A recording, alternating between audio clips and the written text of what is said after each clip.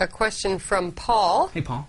Paul says, "Hey, Robbie, great show. I'm loving Karmic. Thanks. What a huge step forward it is. I'm now fully Ubuntu. Well, I have Vista to update my BlackBerry, but that's about all I log into it for. Okay. I need to find a text-to-speech app. I run Ubuntu 9.10. I used Text Aloud in Windows. I like simple, just highlight the text and have it read to me. Is there a program that you can suggest?" Yes. Yes. Did you Yes. catch that? Yeah. Yes, there is a program. Oh, Robbie, he has such a sense of humor. Yes.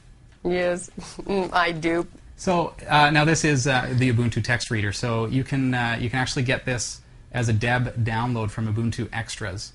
You'll find that at this crazy weird URL, but I will post a link, I do promise, in the show notes for this episode. Good. And you'll find the Ubuntu text reader as a GPL licensed deb package. You can download and install that. And the first thing that you're going to have to do when you get that is you got to tell it what language you are. Let's see if I went through this a long time ago when I set it up. When you first load it, there's not going to be any English voices. As a matter of fact, you're going to have like your Spanish, and I'm not sure what some of those are. But in order to get the US1, US2, which are English-speaking voices, you click on More Voices once this application is installed, and that's going to just download the extra voices that are available for that program. And that will give you text-to-speech, drag and copy and paste, and then just push speak. And you can find a voice that you're happy with and make that work for you. I think that's probably the easiest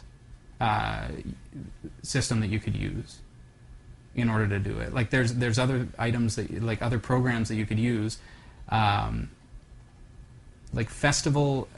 Some people would mention Festival. Festival is a back end for text to speech, as far as I understand it, and this is a front end. So this is like the GUI that allows you to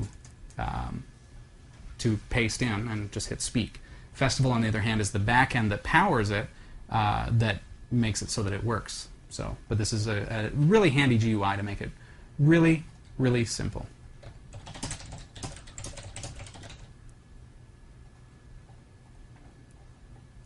How simple can this be?